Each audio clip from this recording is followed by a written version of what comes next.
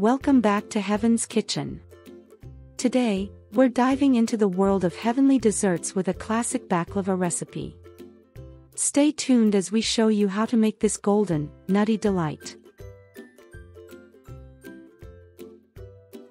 First, let's prepare our syrup.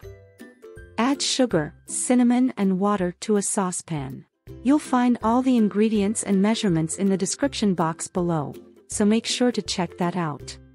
Bring it to a boil, then lower the heat and let it simmer for about 15 minutes, then add lemon juice and turn off the heat and set it aside to cool down. Brush a baking pan, usually around 9 by 13 inches, with melted butter. Carefully place 2 sheets of phyllo dough into the prepared pan and brush it with melted butter. Repeat this process 5 times, layering 10 sheets. Next, let's prepare the star of the show, our crushed walnut mixture. Not too fine, not too coarse, just the perfect texture. Add sugar and a dash of cinnamon, mix it all up, and generously sprinkle half of this heavenly concoction over our phyllo layers. Now, the magic continues. Add another 10 phyllo sheets, just like before, and top them with the remaining crushed walnut mixture. Then finish with the final 10 layers of phyllo dough with a total of 30 layers. Get ready for the fun part.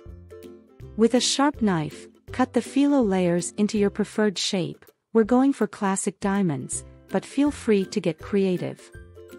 To ensure that every inch of our baklava is coated in pure goodness, pour the rest of that melted butter all over the top.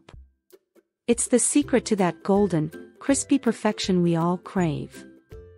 Now, pop it into the preheated oven at 180 degrees Celsius or 350 degrees Fahrenheit for 50 minutes or until it reaches that beautiful golden brown and crispy perfection. Right as our baklava emerges from the oven, still piping hot, we're going to pour that cooled-down syrup all over it.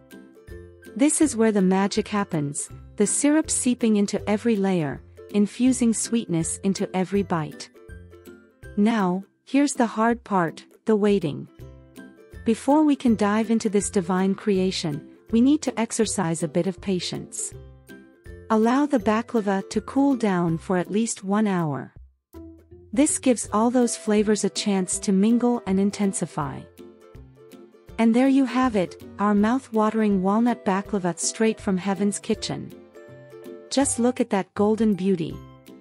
Trust me, the aroma alone is worth the wait. Don't forget to like, subscribe, and hit that notification bell to stay updated on all our heavenly recipes. Until next time, happy cooking from Heaven's Kitchen.